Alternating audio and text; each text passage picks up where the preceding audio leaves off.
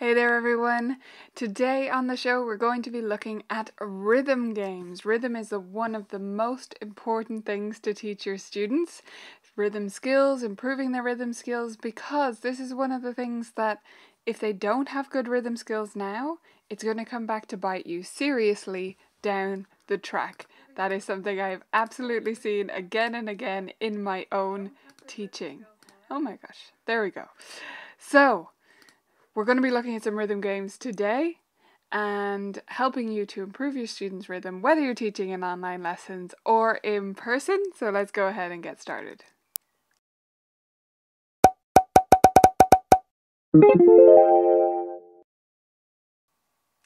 Right, we are ready to rock and roll. I see some of you have joined in already and are saying hello. Hi to Christy.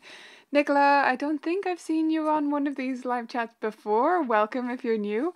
Charlotte, Eloise back again. Carrie, awesome. Kelly, Megan, great to see you here. Claire, Laurie, Lee from Alabama. Awesome. Oh, that's really fun, Lee. So you're catching up on a replay earlier and now we're live again. Mad how that happens. Hi to Cindy and Faye and Julie and Constance. Don't think I've seen you here either, Constance, unless you were stum last time.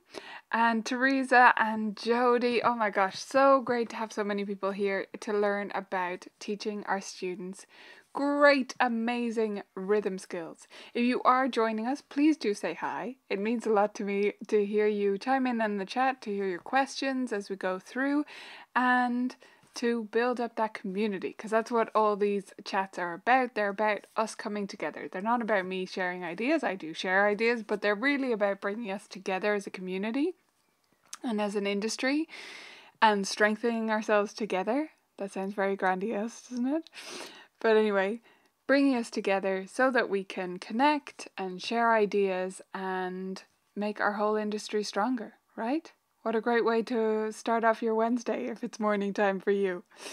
So, we are talking today about rhythm, but before I get to that, I have a few bits of housekeeping as usual to update you guys about. So first of all, if you missed it, we have a webinar coming up on Friday. So we have a Vibrant Music Teacher chat like this in the afternoon, so that's early for those of you over in the US and Canada, and then later on, a few hours later, is the webinar. So you can sign up for that at vibrantmusicteaching.com/funnels. It's going to be about taking a very human, very kind, I guess, and not yucky approach to marketing. Okay? Marketing without being icky, while still remaining a human-to-human business and feeling like you're connecting with your customers rather than pushing stuff at them, right? So that is what that's going to be about. That's on Friday. Make sure to sign up. If any of you watching live happen to be on the hunt for a side job, a side gig to go alongside your teaching, you might like to check out the job postings that we currently have available. I've already received some amazing applications, and I love for these jobs to be filled by people from the community. A lot of the people on my team are actually teachers, and a lot of them were VMT members before they joined up and became one of the team, and that's fantastic because it means that they get you guys, they get us, right? And they work so much better. And it's also a great way to combine something with your teaching, right? It's a great opportunity for that. I know many teachers struggle to fill daytime hours so that they can, free up some of the evening hours and not have to teach so much, so that they can spend time with family, all of that stuff. So it's just they're two small part-time positions, only a few hours a week, and you might be interested in those. Feel free to check them out.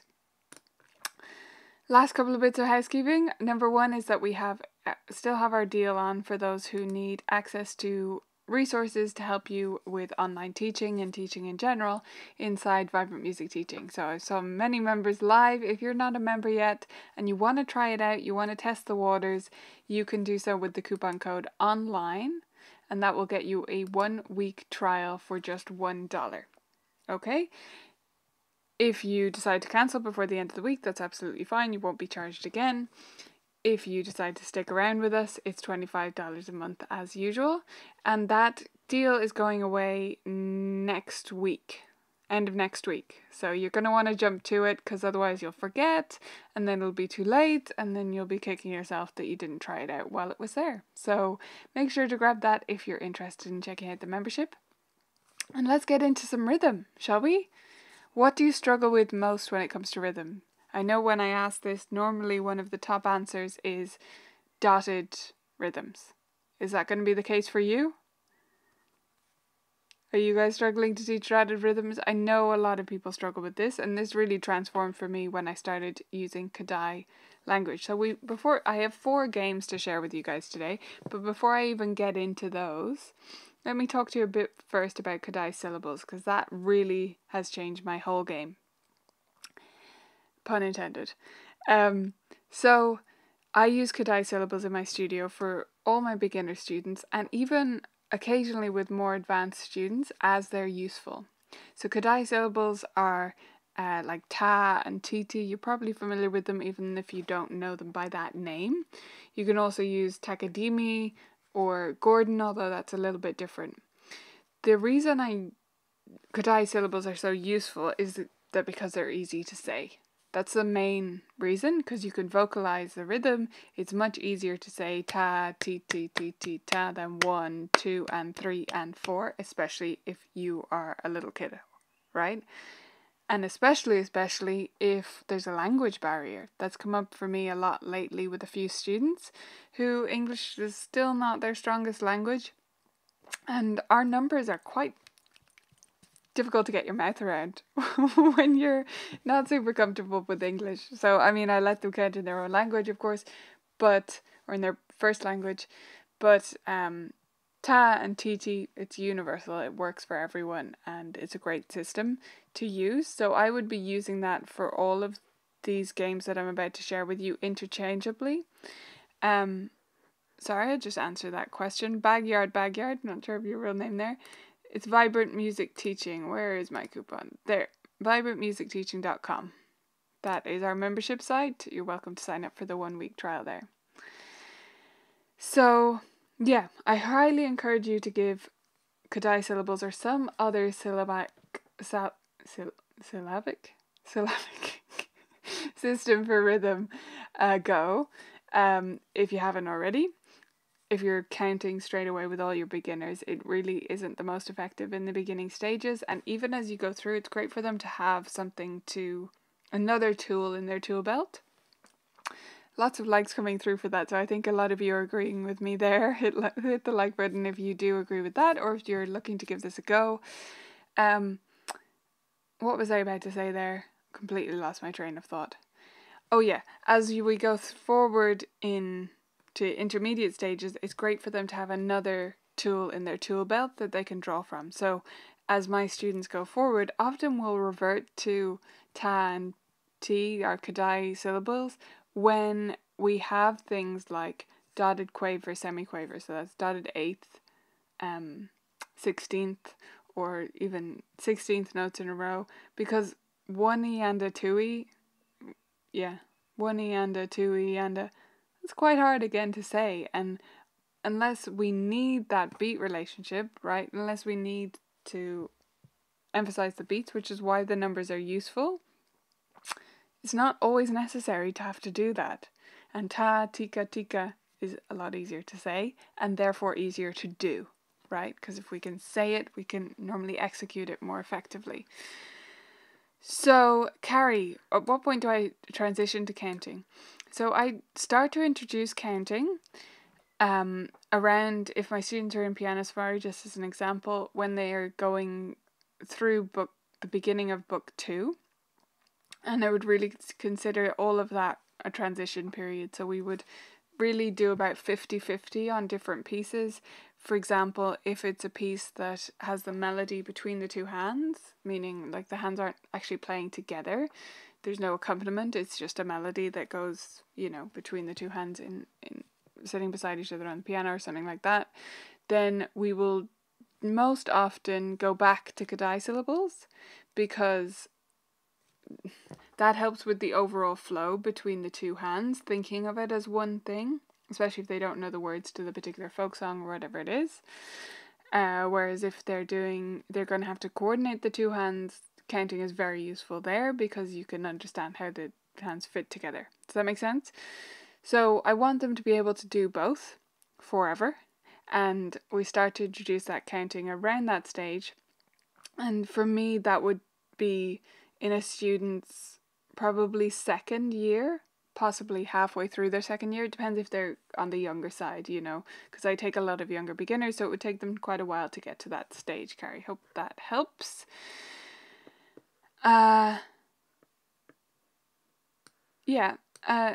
Karen, hopefully I've answered your question a little bit there about the transition to the number system, but let me know if you need a follow-up on that and specifically how I do it, if you were asking about that area or anything you want clarification on there.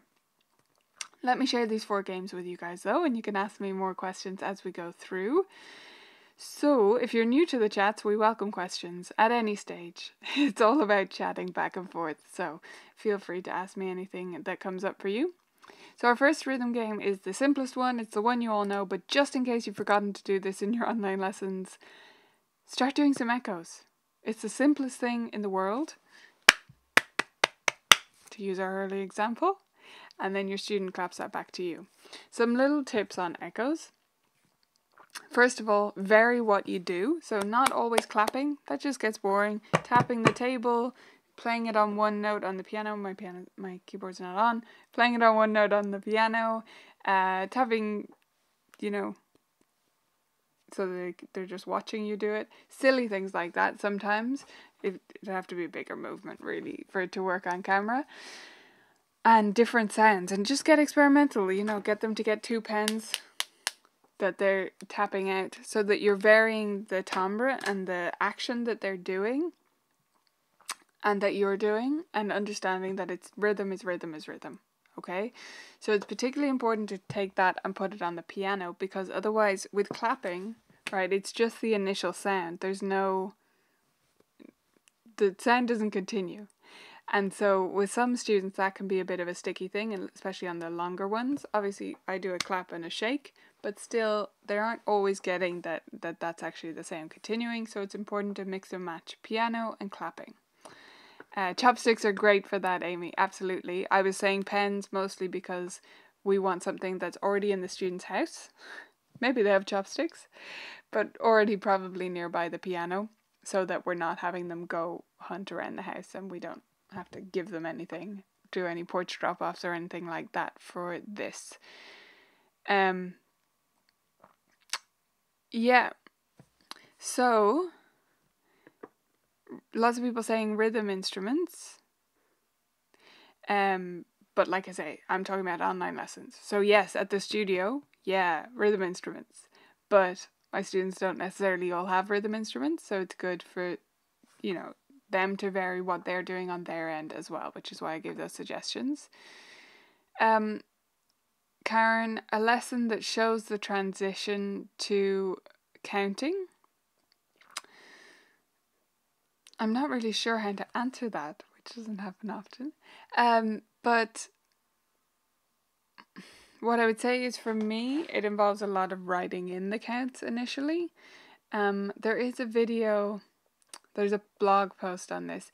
If you look up metric counting, even in Google, you should come across our blog post.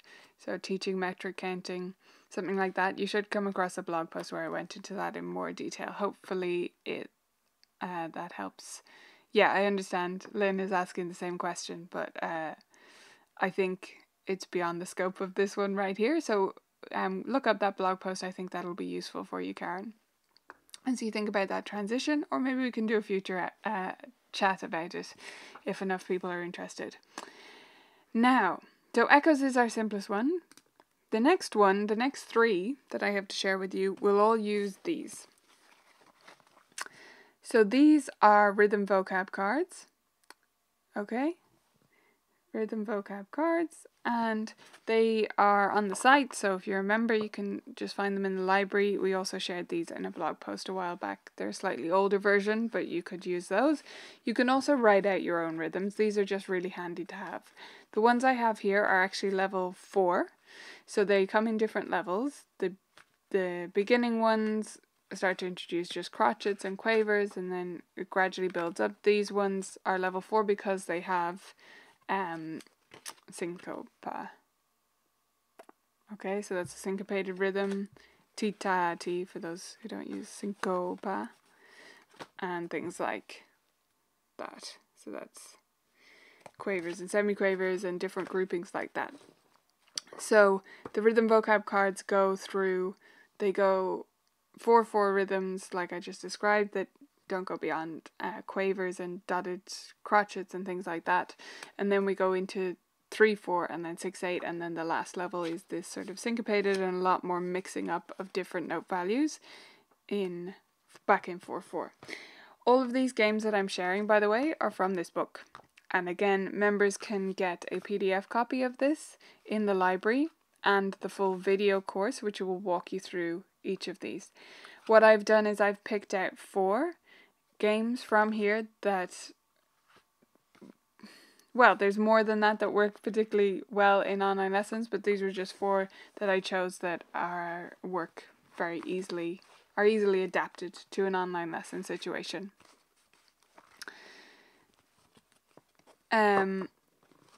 So Nicola, she asked about the Rhythm in 5 book, and obviously the majority of the games use the Kadai method. How would I go back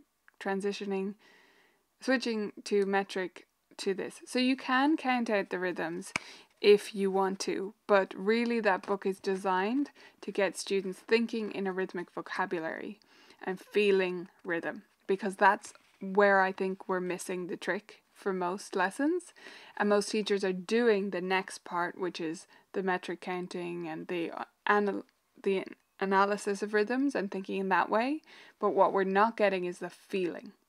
That's what I feel a lot of students are missing. So that's really what that's designed around. There is one in particular that is for metric counting. I can't remember. Oh, Count Teddy. Is that the right one? Yeah. I did write it. I just forget which one's which sometimes. So, Count Teddy is about counting, but otherwise it's mostly designed to be about working with syllables so that students can feel the rhythmic vocabulary and have that built into their brain so that they can call upon it. Hope that makes sense.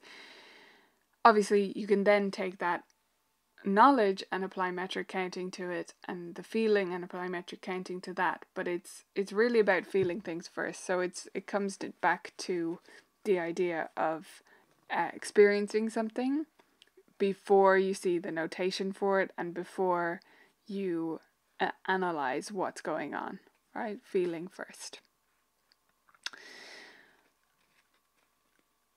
Okay, so you're struggling in the opposite direction. Yeah, that's certainly an interesting one. So Nicola is saying there that she's struggling with the switch herself, I believe, from metric counting to Kadai. That's really just about practicing it yourself and forcing yourself to do it with students, even if it's a bit uncomfortable, even if it feels a bit silly at first. You just have to do it. Sorry, don't have a nicer answer there. Let's look at this Go Blank Go game though. So the idea here is that your student would pick out 6 cards, or you would write out 6 bars of rhythm. Sorry, your student or you, since you're in an online lesson and they're not there. So I just pick out 6 at random, show them me doing that, and then I'm going to use my overhead cam to lay them out for my student so that they can see them.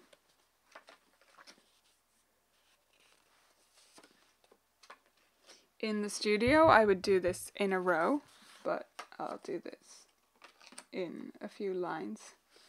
Instead, I picked out all ones from the end. I should have shuffled them, that's why they're all triplets. But you get the idea. So Go Blank Go, you would first tap or clap and say the whole rhythm. Your student would. You can demonstrate first if needed.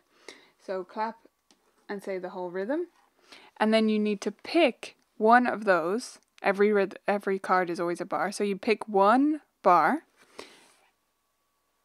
So let's say the third one. And that is going to be a rest. So your student now has to clap the whole thing. But they need to rest for a full bar here. So they're going to do a 4-beat rest and then continue. The important part of Go Blank Go is that you're not taking this away. So I'm not going to help them by doing this. No, that's used in other games. But in this one, they have to remember and focus enough to keep going and put their rest in there. And then once they've gotten that, you pick another one. Okay, so they're going to do this one, and you decide very clearly together, and they need to track that and rest for that right length of time for that bar. And then you do that again until they're basically doing rest for the entire thing except one bar. So it gets a bit silly and fun at the end, but it's a great practice for thinking through rhythms and experimenting in that way. Let me know if you're following what I'm saying there. As I said, members can find instructions for this in the library, or anyone who has the Rhythm in 5 book obviously has it there as well. Okay, just checking in with the chat here. Eloise, great to hear that Kadai language has helped you and your students as well. Morgan has some great suggestions for home instruments here. I love this. Empty coffee can drum, wooden kitchen spoons, beans in small containers for shakers. Yes, great to have those homemade instruments and get really creative with that and encourage your students to prepare something for their lesson, right? That you can do with your students. And Amy says, love these games that get students to audiate. Yes, absolutely an important step to include in all our games. So the next one is called Unjumble. So again, I've only chosen ones, well, the first one, Echoes, doesn't require anything except maybe some coffee cans and stuff that Morgan has suggested there. But Unjumble, I'm going to actually pick at random this time, is another one that uses the rhythm vocab cards. So all the ones that use rhythm vocab, by the way, they can be used with any level of the cards. This one uses 4 cards, so I've picked out 4 at random. We'll switch over the camera again. By the way, this is just my empty whiteboard that I'm putting them on, because it's a handy place to show them. You could also draw this if you want to. You could use the whiteboard feature in Zoom or something and draw the rhythms on screen yourself. Okay, so this is Unjumble, and I always do this in this format, so I lay them out in a grid rather than in a line. And what we're going to do here is clap the rhythm, but not in this order. So you would clap, for example, this one, then, and this is you clapping, by the way, the teacher. This one, this one, this one, this one. Okay, so that's the order you choose. You choose that in your head. You clap the whole thing in that order. And they need to put it in the correct order. So when they're in person, they would then, I think I said this way, didn't I? Put that in a line. Now online, they can't move them around, and there's no point them telling you which ones to put where.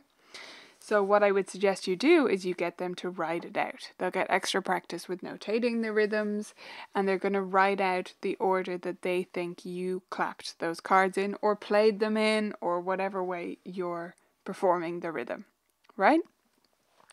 So they need to unjumble the cards, and again, they have to keep quite a lot in their head to do that. I would only suggest these level 4 cards for your students who've been learning for a while. Obviously, keep it simple, and you can do just 3 cards. You can up it to 6 if your students need a challenge, or even 8, as they keep them in their head. I've had a lot of questions before from teachers, actually, and I've certainly had students who struggle with this too, with rhythm dictation exercises, that, or even when they're composing their own piece, that the hardest part is them figuring out what rhythm they played. So exercises like this are great for that, because they can put it together like a jigsaw. It's a little bit of an in-between step for them to be able to transcribe rhythms in whatever format they need to do that later on. Eloise says, oh, can't wait to try Unjumble. I'm so excited you're going to try that one out. Eloise, that's awesome. And Backyard, great. I think it's your first time on the show, so welcome if it is. And great to have you here from over in Singapore. It's nice and, well, it's not too late, is it? You're alright. Eloise is in, yeah, same time zone too. Okay, last one then. So that's Unjumble. Last one I have to share with you is Memory Train. This is one of my go-tos. I do this all the time. So again, we're going to lay out some rhythm cards. I'm going to choose... I should have just kept the same 4, but anyway. We live and learn, don't we? So, I'm going to lay these out on the board as well, just so I can show you what we're doing.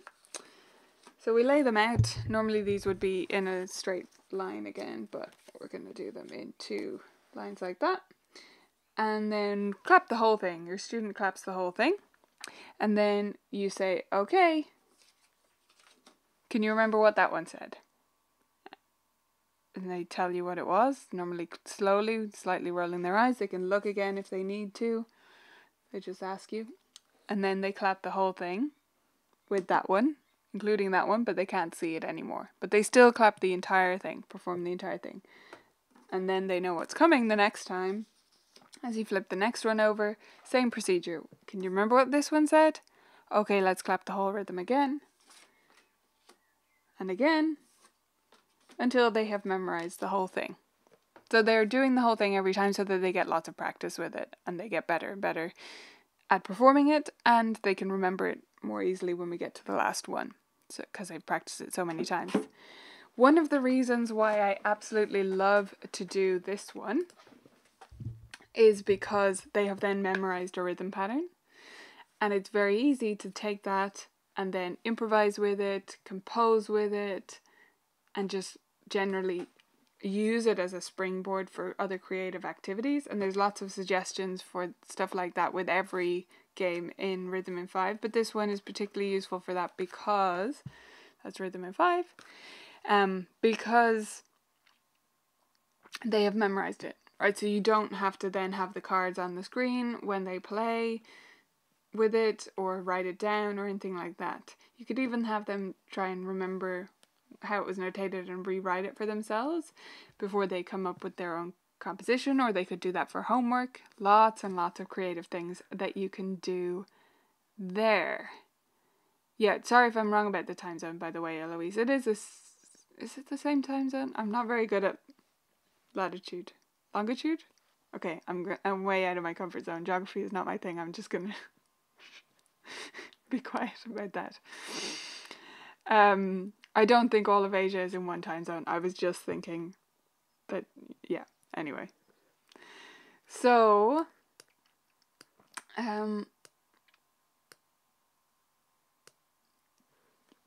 yes, sort of. So Brianna, if you set each rhythm up as a separate image as a manipulative via shared PowerPoint or Google Slides, yeah, the thing is that they couldn't move them around in presentation mode.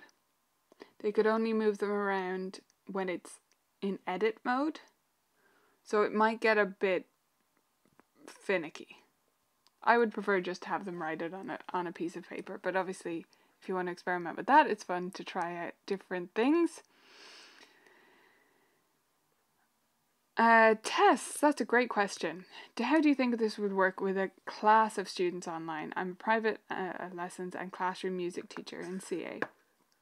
So, I think this would work great in a class situation. Pretty much all of them, but I would suggest starting with Unjumble, because I think that would be the easiest transition. So if you do Unjumble, you have those there, you perform them in a certain order, or you choose one student to do that you know can perform it accurately, and they choose the order to perform it in, and then everyone else needs to write it down. So that's the reason why I would think it would transition particularly well to a class, because then everyone can quietly write it down, and then you just call on one of those students and say, okay, what did you write down, or show us your piece of paper, or whatever. And I think that would work great. Lynn, 700 students! Whoa! That's a lot of students. I could not keep those in my brain. That's amazing. Okay, Great stuff. I hope these games have been useful for you guys and that you got a lot out of this, and that it's encouraged you to include more rhythm in your online lessons as well as your in-person lessons, and that maybe you'll pick up the book or become a member and you can access it there so that you can get more of these types of games. I think that there are certain things, yes, that are harder to teach in online lessons, and we talked about, for example, technique recently, and I gave you some tips in that chat about how I'm teaching technique and how I'm still making that work. But there are some things that work just as well, if not even better. And I think oral and rhythm work sort of fits into that category. So we can seize that opportunity that maybe some of our other stuff isn't going as well as usual. Maybe we don't have an overhead camera, and so our rote pieces are just falling by the wayside. Okay, so take that time and spend it on oral work and rhythm, and your students are going to be so much better for it, and you're taking advantage of the online lesson situation rather than just getting discouraged by it or upset that you can't do your favorite things. You can't improvise together in a duet. It won't work. So maybe you replace that time with these kinds of things and make these creative by taking those composition extensions and improvising with things and all of that good stuff. So I hope you'll join me back here again on Friday. This is our second last week at that current schedule. So we're here Mondays, Wednesdays and Fridays, and we have been for several months. I say we because I'm including everyone who's a regular in that. Mondays, Wednesdays and Fridays. So Friday is our second last Friday, and then next week we're going to do the full week again, and then after that I think we're going to go down to just Wednesdays, just so that you know what's going on. I think it's going to be Wednesdays from there on, just once a week. It should still be super fun, and we'll get into lots of things. If you haven't been here on a Friday before, you might not know that Friday is when I take suggestions for content for next week, so I hope you'll come along to suggest some stuff that you want to see there. And then the webinar, which Backyard has just asked about, is about marketing. So it's about very human automation that is going to really level up not just how you attract new students, but how well you retain your students over the long haul, which is what we all want, because we all want to make great musicians, and that takes time.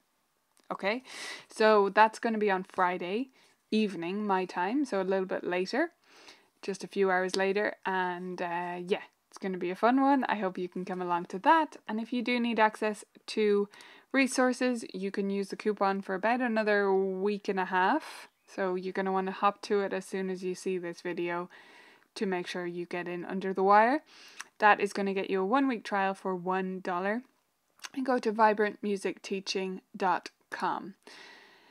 The webinar timing is going to be too late for you, I think, in Singapore, but it is 6 p.m. my time on Friday. But you're still going to want to sign up at that link if you want to watch the replay, because that way you'll get the link to the replay as well. So if it is too late for you, yeah, I think it is. I think it'll be like 1 a.m. or something for you in Singapore. So you might want to watch the replay, but you can sign up at that link either way, and you will get the links to join me live or on the replay. Thank you all so much for joining me. Feel free to share these videos with colleagues that you think might enjoy them. Make sure to subscribe to the channel while you're here so that you get the next one, and encourage them to do so as well. And hit the like button before you leave so that this video spreads far and wide and we get wonderful transfer students with amazing rhythm skills, no matter where our students come from in the world, right? Wouldn't that be cool? Okay, let's give it a go. Let's share the video so that all students get better rhythm skills and we get to enjoy improved musicians all over the world. Fantastic. Thank you all so much for joining me. It's been a pleasure as always, and I'll catch you again on Friday. Bye for now.